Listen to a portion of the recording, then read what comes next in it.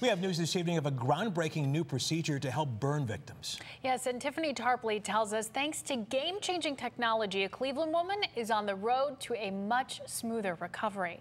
For Sarah Sloan, your adrenaline starts going. It was a moment of near panic. I did everything I could. I just went to the hospital. But Sarah knew she needed help. My main concern was with how my skin's going to look the rest of my life. Something as simple as cooking. I knocked a can of cooking spray into the burner, which exploded, and it was just like a big gulf of flame. Scarred 67% of her body with deep second and third degree burns. Her arm today looks and feels much differently than it did back in December of 2018. This was a game changer for her. Director of Metro Health Medical Center's Burn Center, Dr. Anjay Kendallwal, says a recently FDA-approved treatment called RECELL Basically spray on skin. is providing faster healing and less pain, as well as a better look and function compared to patients who didn't have the procedure like this one. Here's how it works.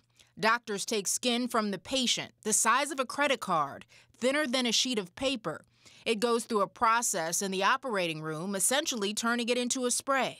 It really helps us in ways that we didn't have help before. This is an injury unlike any other that really affects patients, profoundly and significantly. Today, 27-year-old Sarah is pain-free with full range of motion after being the first person in Cleveland to use spray on skin.